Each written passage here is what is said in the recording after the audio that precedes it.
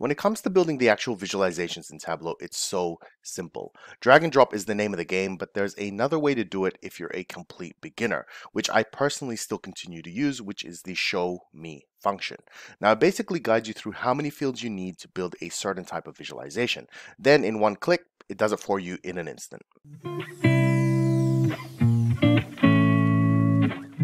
In this video, I'm going to show you the show me function. So what is that? Okay, let's head over here to Tableau, and here in the top right hand corner, you're going to see this button. And you'll remember when we built the pie chart, we actually made use of this. So if I click it, it brings it up. If I click it again, it minimizes it. If I open it and then I move it, I can kind of have it somewhere on the screen. I've never seen the purpose of having to actually move this. I'm totally fine with just it being up here. So I only use the show me for the pie chart in terms of teaching you guys. And the reason I didn't want to start with this because I don't want you to develop the habit that every time you're going to build something, you go straight to this.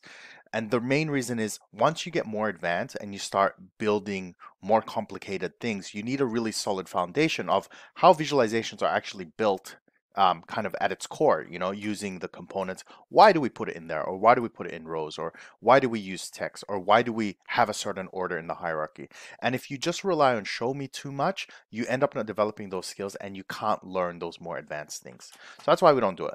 But now that you've kind of got an idea of how it works, I'm going to show you how the show me function really helps. If you open it up and you've got, you know, an empty screen, you'll notice that they're all blanked out. Right? And the main reason is that they're blanked out and you can't click on anything is because if you look down here, you're going to see this guide. And the guide pretty much tells you how many dimensions you need and how many measures you need in order to build that visualization. Now, this is usually set at a minimum, right? Meaning, like, let's say I'm doing a tree map, it goes one or more dimensions or one or two measures. Okay, so it actually gives you an idea. So again, what are dimensions? What are measures? It's really nicely split up here. These are all your dimensions. These are all your measures. So measures being anything you can do mathematics on. So counts, you know, sums, functions, all that kind of stuff you can do on your measures. So let's build one. I'm going to do the pie chart. So I've got here the pie chart.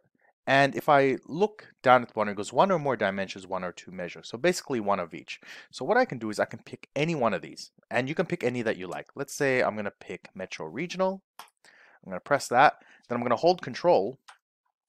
And as soon as I press one of the green ones, right, so one of the measures, watch what happens to show me.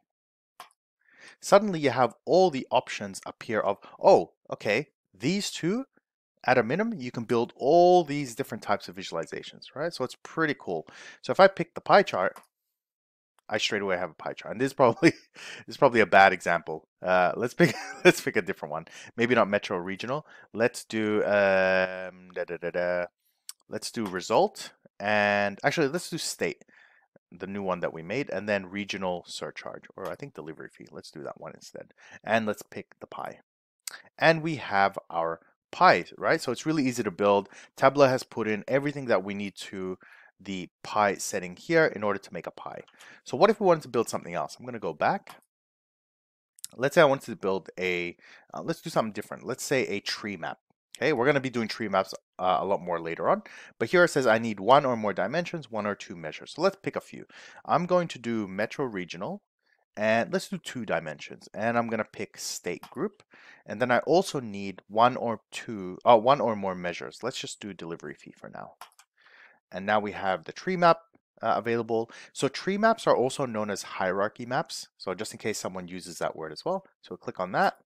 And we now have a tree map. And the way we read this is it's kind of broken up into main sections. You can kind of see this little gap here. Okay? And each of these big groups, right, is split by metro and then by state and group. Okay, so you have here all your metros. Here you have, so there's no metro regional set here. You have all your regionals and then you have all your others. If you want to see them split better with colors, right, this higher level metro, we can drop into color. And that's a little bit easier to see. So again, another nice way of building a visualization. Let's do one more. Because we're going to really go into detail in a lot of this. Let's do this one of my favorites. So pack the bubble, one or more dimensions and one or two measures. So this one is really good if you have a lot of rows of data and a lot of variations. So for example, we can use result for this one. So result and one measure. So let's say delivery fee, and we pick the pack the bubble at the bottom. And you can build bubbles like this. Great. Okay, so that's what the show me function does. And the really cool thing is once you've built something, you can actually switch between them. So let me show you an example. Let's say let's say I don't have this and I build some sort of bar chart. Okay, so let's say I'm going to do postcodes. Okay, I'm going to do delivery fees. I want a delivery fee bar. I want a delivery fee color, maybe something like that. And I build it and I'm like, this isn't really showing me anything really interesting. Let me go to show me. Maybe there's another way to show this data. Oh, hey, what about this? Let me try the map. So if I click on that, suddenly I have the map. All right, so it's really nice to be able to switch between them.